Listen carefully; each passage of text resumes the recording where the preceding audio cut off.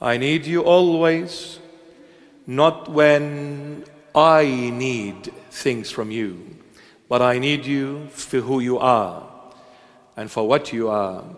I need you for your person. I need you because I realized there is no one, neither there was, nor will ever be someone like you, Lord.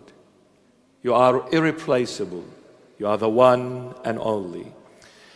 I need you for your love. I need you for your loyalty. I need you for your humility. I need you because you are Jesus Christ of Nazareth. Amen.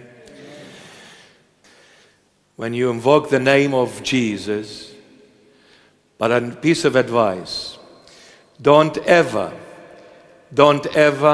when you mention the name of Jesus, don't ever just use that name on its own. You must show reverence, you must show worship, you must show gratitude.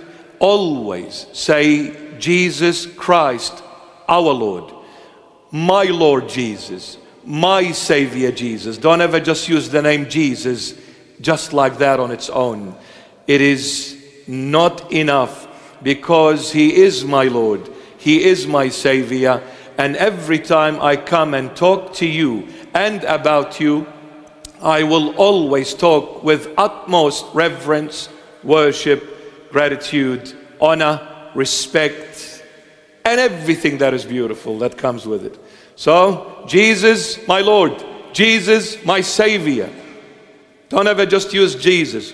When I see that even in the books, when I see that written on its own, I get upset and angry and agitated. No, you can't just say Jesus. You must add, not add, but you need to put what this name entails.